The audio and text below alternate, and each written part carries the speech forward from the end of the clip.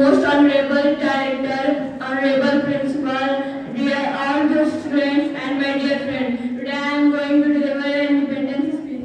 We celebrate Independence Day as the national festival of India. The day marks the anniversary of national independence from the British Empire on 15th August 1947. Furthermore, it is the most auspicious day for the people of India because India becomes independent after lots of hardships and sacrifices of the brave Indian freedom fighters. The entire nation celebrates this day with the full spirit of the patriotism. On August 15, 2022, India will commemorate its 75th year of the independence.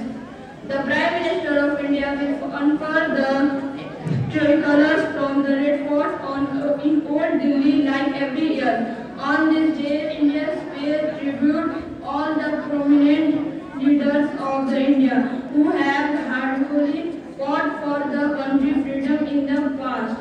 Many schools, colleges would be celebrating the Azadi Ka Mahotsav with the theme Nation First, Always First. Thank you. Jai Hind, Jai Bharat.